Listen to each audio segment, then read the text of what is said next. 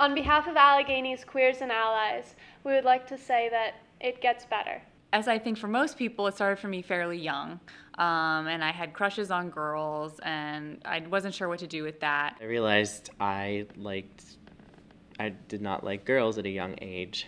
Yeah, I was 15 when I started feeling like I might not be heterosexual. And I knew that there were certain social boundaries that you did not cross. That was just something that was not acceptable, and people would get bullied and made fun of if they were suspected to be gay, or if their gender presentation was somehow seen as different. And at 16, I decided to come out in front of literally my entire school. I was the third or fourth gay person to come out in my high school, so there wasn't a whole lot of gay visibility. We had a day of self-discovery where we did a silent movement exercise, and everybody stood in a big circle and came forward when they identified from a core cultural identifier. And I decided to come out that day as bisexual with 2 other people in the whole school, and I could feel everybody staring at me. When I did come out, I lost a few friends. I remember coming out to my friends and them telling me that it was great, they were happy for me, but I had to keep it a secret. That's not something that you want spreading around the school. During my junior year, there was a girl who I didn't know. I had never spoken to her before, and she had started this rumor about a friend of mine, how, we were sexual deviants and we were basically sleeping in all these areas of high school. I felt very alone a lot of the time. I became depressed and tried to kill myself 3 times.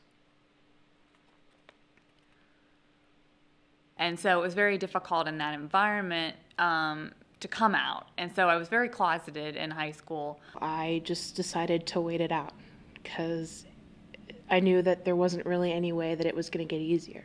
It wasn't really something that was an option.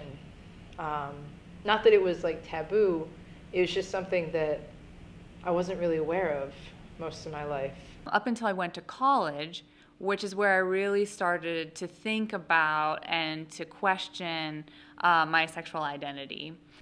I came to college questioning. I really didn't know what to think. I felt like I didn't have proof. Felt like somehow I needed proof of things. And I was afraid. I was afraid to even think about it. Because I think deep down I already knew the answer. But as I came out, it seemed like the more people I came out to, the more of a support network I built.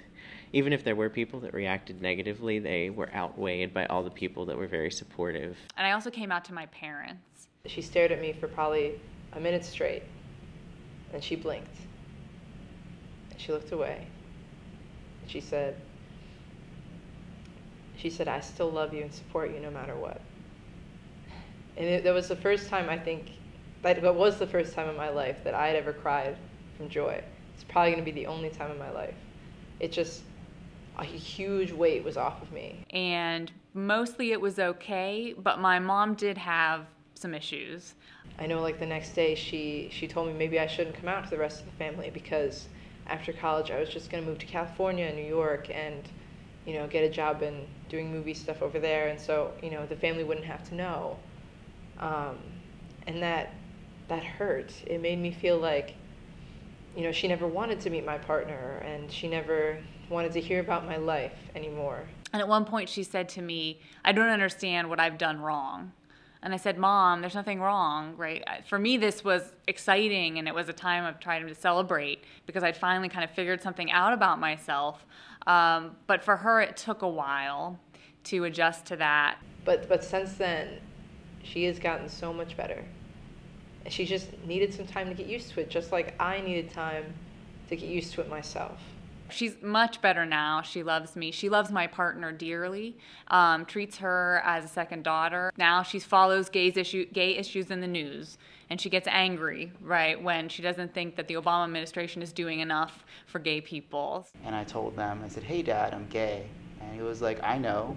And I was like, what? He's like, we always knew. And from that point on, it was just like, all right. This is, I guess, an interesting story for me because I didn't have a story that, unfortunately, or fortunately doesn't sound like what a lot of stories sound like, where people have to struggle to find their place in, or sense of community in their families, a sense of community in their schools and workplaces. I know that a lot of you have it worse than I had it, even at the beginning, and that breaks my heart. But for me, what's gotten easier, I've gotten to know myself better, but I've also found community in a way that I didn't necessarily have. Certainly I didn't have in high school. When you get older, you find your friends, you find your real friends that accept you without a moment's hesitation, regardless of who you are, what you are, how you identify yourself. Just hanging out with people that identify the same way as you can do enormous things. It's not about dating all the time. It's not about pursuing a significant other or a partner.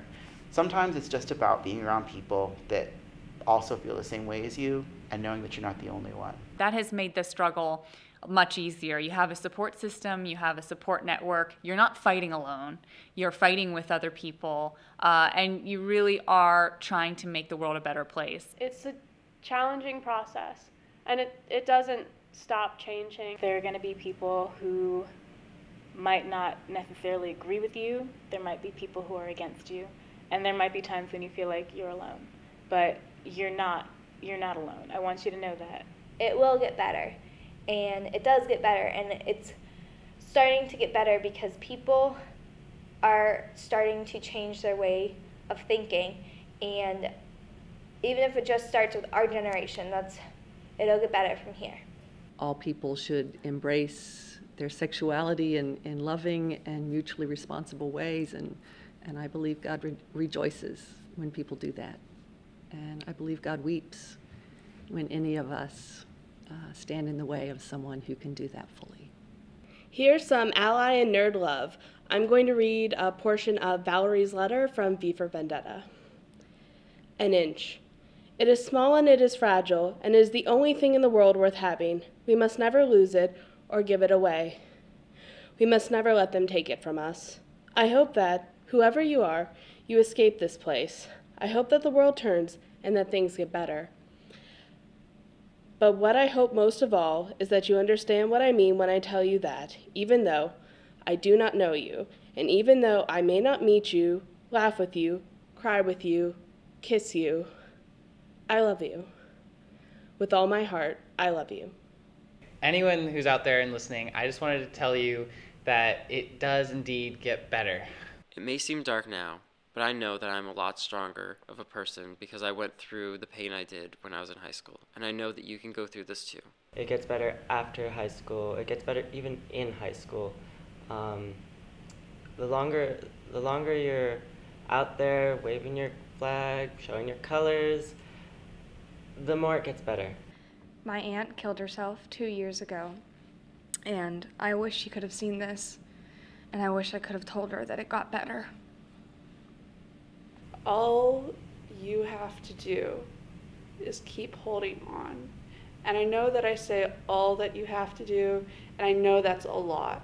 I know that is a lot to expect of someone. I know that that's really, really hard, but it's worth it. I wish that there was a way that I could make it better for all of you right now, out there being in high school, and even you kids in middle school. But just believe me when I say it gets better. It gets better. It does get better. And so with that, I say it does get better. It does get better. That there are people like me who may take our time about it, but eventually do come out and say, no, I don't share that belief. So I'd like to say that it does get better. Hang in there. You're too good to give up. It really does get better. There are many places you can go if you are feeling depressed or suicidal. If you need help, please call 866-4U-TREVOR. The Trevor Project is a crisis intervention hotline that you can call, and operators will be glad to listen to whatever's going on in your life. Look out for those resources, start a resource, be a resource, and love everyone that you come into contact with, no matter what they are, who they are, or how they are. Thank you. Woo!